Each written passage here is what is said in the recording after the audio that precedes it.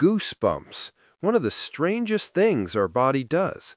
You feel cold, you hear a powerful song, or something scares you for a second. Suddenly, tiny bumps rise all over your skin. But why?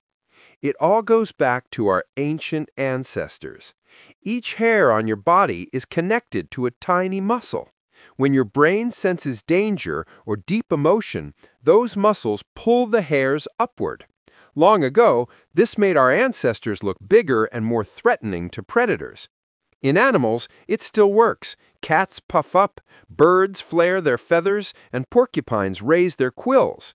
But in humans, it's now mostly a leftover survival reflex. Goosebumps also help trap warmth by lifting hairs to create insulation. Even more surprising, strong emotions like music, nostalgia, or fear trigger the exact same reaction. It's your brain saying something important is happening. Goosebumps are your body's ancient alarm system, still firing even in the modern world.